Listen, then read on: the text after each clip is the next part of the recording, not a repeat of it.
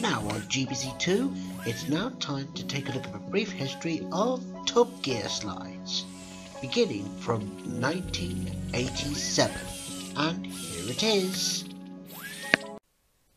And you may like to know that the photographer who was hit by Chris Goodwin's car in the Formula First item sustained a broken leg, but is recovering satisfactorily in hospital.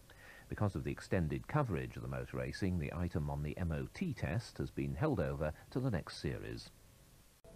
BBC Two is about to get into Top Gear as William Woolard reports on preparations for a drive from Paris to Peking in a 1907 car.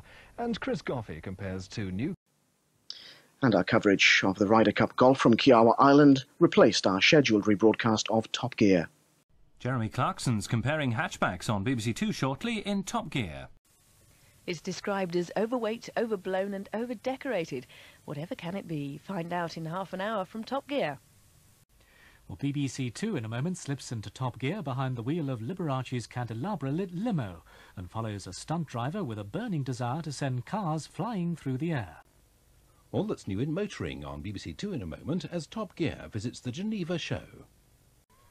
Top Gear on BBC Two now joins classic car enthusiasts from all over Europe, meeting at the old Nürburgring circuit in Germany.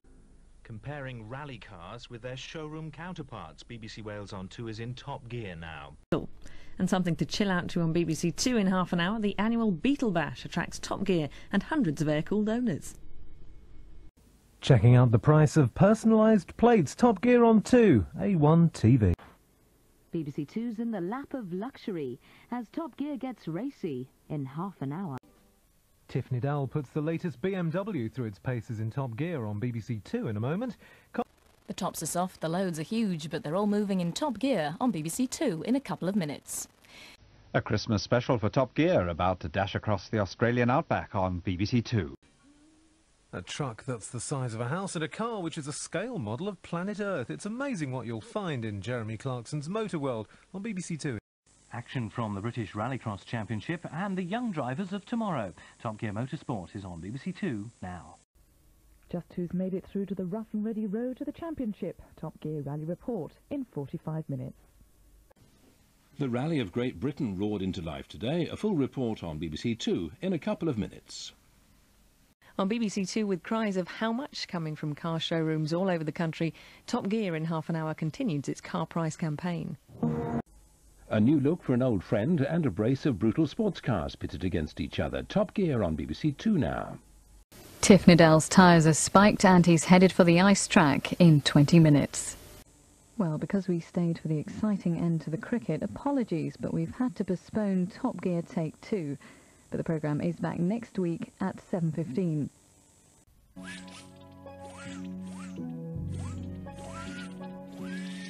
And now on GBC2, it's now time to take a look at the brief history of the Top Gear merchandising, beginning with the magazines, and here it is, and the book as well.